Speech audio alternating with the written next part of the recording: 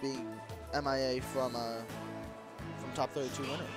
Oh, so he didn't make it even in the top 32. He may be in losers. I didn't look. Okay. I'm just double checking here. No, IkeTyson. Okay, so IkeTyson over Key. That's how he's up here in top 32 winners. Okay, so that is an upset. XX lost to Alnavas, who then lost to Lord Bahamut. Xbox lost to Lord Bahamut. No, XX lost to someone else, and they lost to Lord Bahamut. Okay. Aside from that, I think those are the only like big people not currently present in our top 32 winner side.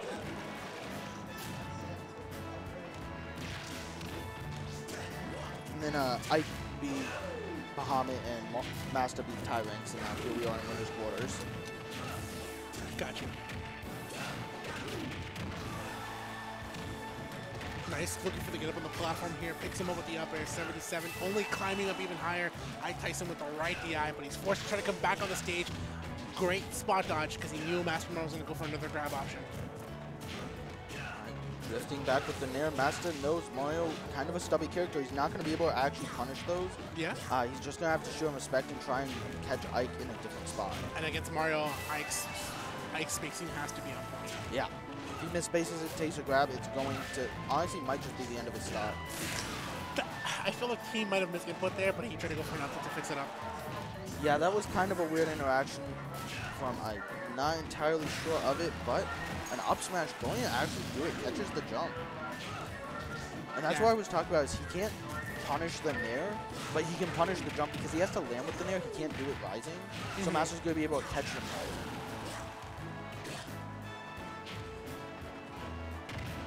Walks back. I like the patience from Ike, but it's not going to be enough to actually get him an opening right now. Master putting the hurt onto IkeTyson.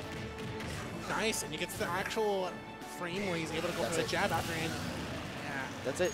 If he has to go low, he's going to get flooded because he can't snap ledge. He held forward to try and maybe counteract the flood, maybe hold forward and not die to it, but he's too far under the stage. A nail to the back here is going to close it out, but he's still down by a full stop.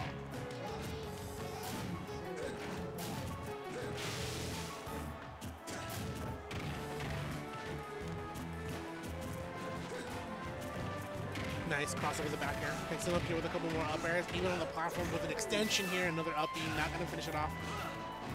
I do like the fact that Ike does come in with a landing air and then tries to immediately go for an up tilt. Trying to make sure Mario stands a lot of time in the air and on the ground. Good empty hop, trying to mix it up here with either an empty hop to go for a tomahawk grab or an aerial.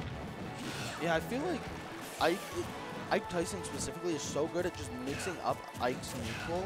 Well, you look at Ike and you think, okay, it's not the most frantic character. He's very linear, you know, he's got his jump in there, his grip back there, and things like that. But he's so good at making you think he's doing something, and then he does nothing and actually punishes your overcommitment. That it's so unique the way he plays that game. Very patient.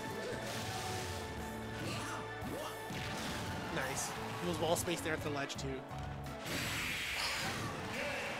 I felt that Ike wanted to either go for an empty hop once more, but by the time that already happened, Mastamario had caught him up with an up smash.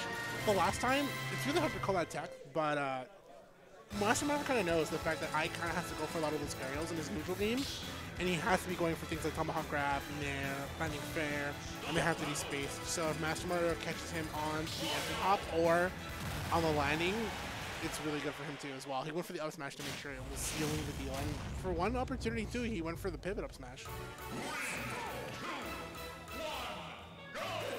Despite the fact that pivots are not in this game, but you could still definitely do the motion. Well, pivoting is still in the game, but not perfect pivots. Sorry. I know what you mean. Nice, up throw down air. Middle platform extension here, and he keeps Ike all the way to the corner, but Ike takes the opportunity to shield it with a back throw. I like it, looking for that spaced back air, and he gets it too immediately with the forward tilt. He's keeping himself out of range there at the ledge so he can catch Mario on the roll get up, make sure he has his neutral get up and his jump get up there with the back air. He's got a lot of options there covered, as long as he spaces himself properly at the ledge. You can react to one of the 5 get up options. Nair, nice, comes in with the forward air. Empty hop though, but Master's been pretty solid on catching him up on those. all the way to the right side of the left side of the stage. Once again, he's keeping that spacing. He wants the back air to punish one of the options. Yeah, and this is what I really, really want, is just to keep Mastamario out. I love that he's just dashing back, getting these F tilts, keeping the pressure on. The crouches are so good because he can still react with the jump, or he can go for things like a down tilt or an F tilt. Yeah, and it becomes an opportunity where Ike's sword becomes pretty much a wall for Mario to have to deal with. And Mario does struggle still against swords. You know, I like that from Master, though. He took an F-tilt to the shield, and they stood there for a second, and then forward smash. Maybe what he expected Ike to spot dodge, which is a very common option, so I think it's a good idea, but he's not going to. He actually just died while charging it. That was kind of funny. Yeah, because Ike's hand goes behind his body when he goes for the quick draw, and that moves his hurt box in that position. Also, if I'm not mistaken, if you get caught doing a special move, when you get flooded, you actually move farther. Yeah, you do.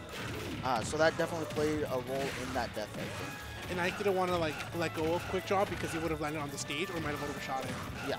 He wanted to make sure he was going to step the ledge. Exactly. Just it wasn't a good situation to be in. It was likely his stock either way. Nice, good parry. I'm trying to go for the punish there. That's one of the things you can do against Ike Nair, especially even if they space it, you can parry and try to react to it. That'll force Ike to be conditioned to go for a different option. Nice.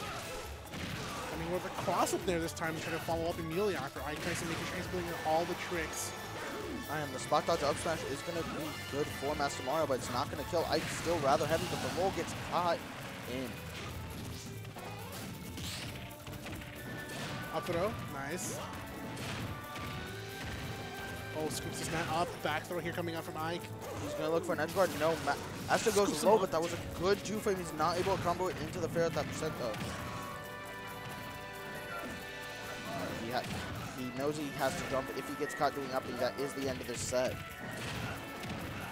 And that's the issue, is he doesn't. That's it. Yeah, that's it. Once you have, like you said, once you have him flood, pretty much your opponent's into somewhat of a panic option. Or they have to realize, especially for Ike too, already going for quick draw. Well, what I want to point out was Ike in that situation.